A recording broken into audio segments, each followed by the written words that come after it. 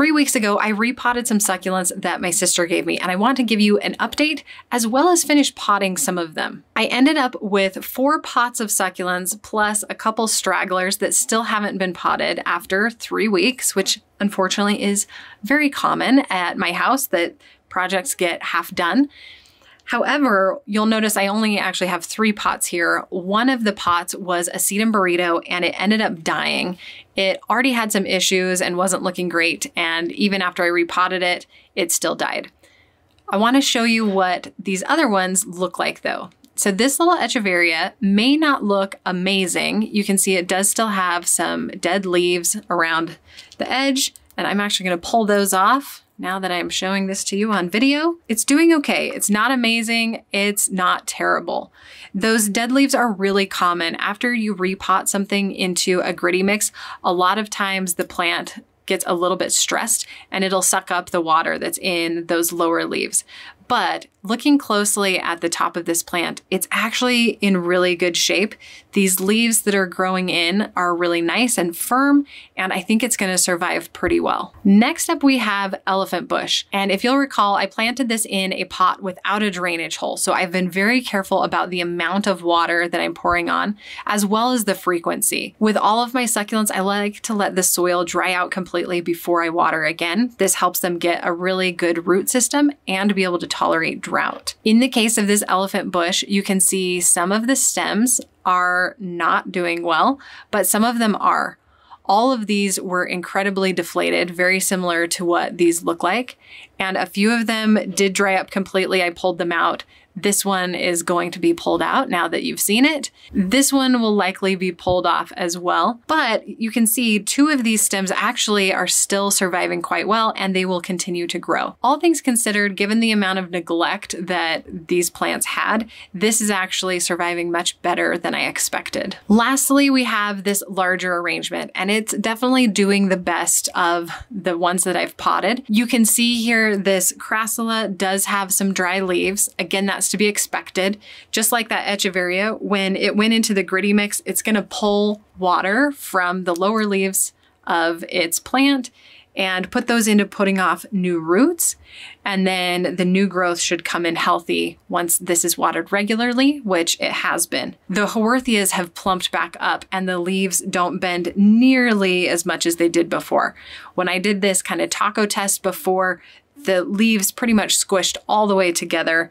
You can actually see these are curled up and they do still have a decent fold to them, but they are looking much better. This little crassula and this one are doing well. And even this little baby, which I was worried about, is continuing to grow. Overall, I'm really encouraged by how this has turned out. This is the bulk of the plants that I had in that original arrangement, and it's definitely going to survive quite well. Now, here's the cool thing. Because I put these into the Succulent Tracker app, I can actually see which ones I got for my sister because I have tagged them that way. But I'm also going to show you how I've been caring for them.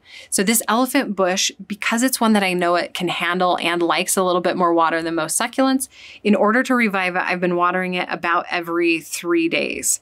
So sometimes every 2 days. I'm not the most consistent, but on average, every 3 days.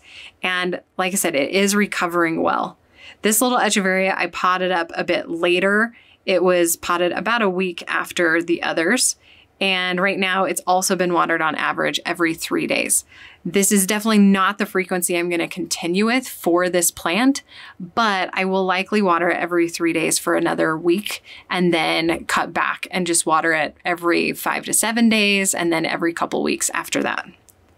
This one I watered every other day initially, so you can see the average watering is every 2 days, but I changed the watering schedule to just be every 20 days because it was recovering so well. So you can see it was last watered 12 days ago, and I'll go ahead and check it again in about a week.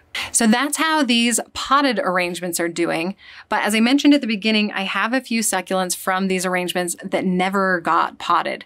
So they've been 3 weeks out of a pot, out of soil, just like this. The ripple jade has not done especially well. This little one wasn't doing great in the beginning, and it's really not doing great now. Ripple jade definitely likes a little bit more water than most succulents, it's not getting that just sitting on my recording table and potting area. This one is doing okay, and I think it will recover just fine. But I am gonna plant these two together in a pot, water them probably every 3 to 4 days for about 2 weeks and see if this one recovers, but I'm sure this one will. So then we have these two sedums. So this is a Sedum Adolphii or Sedum Nussbaumerianum. They kind of get mixed up in their labeling. Anyway, it's a type of golden sedum. And I don't know if you can tell from looking at these, but this one is actually turning translucent. It is rotting. These leaves are rotting off as if it was getting too much water. It hasn't had any water for months, and yet it looks like it's been overwatered. It's a little bit of a mystery to me, but I'm not surprised because I think this was just struggling in the first place. So I'm gonna pull these translucent leaves off and I will repot it, but I'm not anticipating that this one will recover or grow very well. There's a chance, so I am gonna go ahead and repot it, but I do think it's very unlikely it will survive. On the other hand, this one looks good. The leaves are actually pretty firm still. If I were growing this one and it was fully rooted, I probably wouldn't water it for another week or so, unless it was bright orange. Now, one of the things I want to try with this one is I want to see how quickly I can get it stressed back to its really vibrant orange color. One of the ways to do that is by keeping it underwatered. However, since this one has hardly any roots and you can see some wrinkling under here from not having quite enough water, I am going to pot it and I'm going to water it every couple of days to help it get established in the pot. I'm gonna put it very close to my grow lights, which are running for 12 hours a day. And then after about 2 weeks, I'm gonna cut back on the water. I'm hoping within about a month, it will be a vibrant orange again, and I will reduce my watering frequency quite a bit to help it maintain that bright orange color. Let's go ahead and get these potted up. I'm going to put the sedums in this kind of aqua colored snappy pot. I want it to have a lot of contrast once this does plump up and get really bright orange. I'm starting to think that I'm no longer gonna actually pot this one. I think I'm just gonna toss it. It's kind of hard because some days you just wanna help a succulent revive and come back to life. This one, even this upper leaf and these, they just are so translucent and I really don't think they're gonna survive. So I'm not gonna put it in this pot at least. We'll see if I do something with it later or not, or just throw it away. This one though, let's definitely repot it. I am actually gonna rip off all of these kind of roots and soil that were here, and then I'm gonna just put it right into this snappy pot.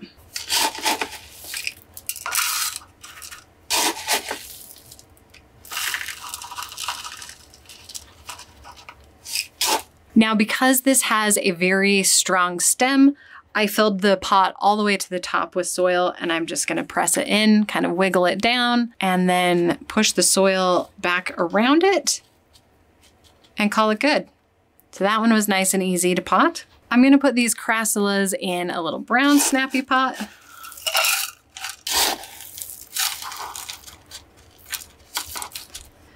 With these, I'm gonna go ahead and pull off the dead leaves. I really don't know that this one's gonna survive, but I would love for it to. And it does have some healthy stem right through here. So there's a chance. I'm not gonna fill the pot all the way because I wanna make sure this is down in the soil. And I'm gonna brush off a little bit of these roots. I wanna give it a little bit, just so it has some stability in here. This one I ended up taking most of the roots off as well. I'm gonna set these in here.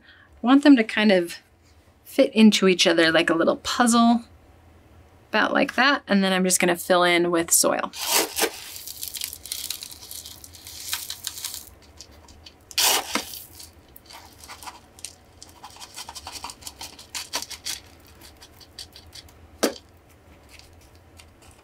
All right, that one is all potted up, and I'm really curious to see how it grows. After I finished potting the two of these, I kept looking at this little sad cutting, and I'm having a hard time throwing it away. And I try to be a good example of it's okay to let a plant go, just throw it away. But I noticed it has, somewhere around here, it has a little baby on it, starting to come out of this leaf. I don't know if you can see it very well. So I'm gonna do what I probably would not recommend, and I'm actually gonna repot it. but I'm repotting it with the caveat that if it's dead in a couple days, I'm just gonna throw it away. I'm not gonna try very hard to revive it. I'm just gonna give it one more shot. One thing that gives me hope about this plant is the stem actually feels pretty healthy. Again, the whole thing's weird to me because these leaves look so overwatered, and yet I know that it hasn't had any water in about 3 months. But they are what they are, and these leaves don't feel like they're gonna pull off easily, so I'm just gonna leave them on. We're gonna stick it in the soil. Probably need a little more. Oh, and we lost another leaf. To be expected. There it is, all potted up. One last attempt to keep it alive. And if it works, great. If not, that's okay too. I'm gonna just let it go. I think it's just big enough that I wanted to keep it. It's really hard though sometimes to let things go. I'm pretty optimistic about this one, and I'll keep you posted. You can probably watch out on social media for some more pictures of it. Now, even though I wish I would have potted these up the same time I potted these others, I love that succulents can go so long without water and still turn out just fine. Obviously, some will fare better than others, but that's one of the benefits of growing succulents is you have a little bit more wiggle room with when you repot them. I'm gonna add these succulents that I just repotted into the Succulent Tracker app.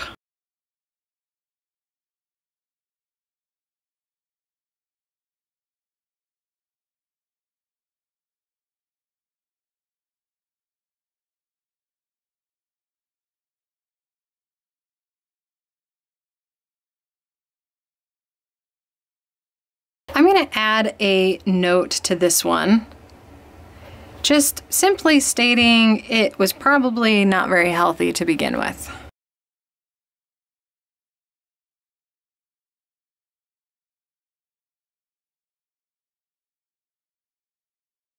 Stay tuned for more updates on these succulents. I'm excited to keep taking pictures of them and showing you how they progress in the next few months.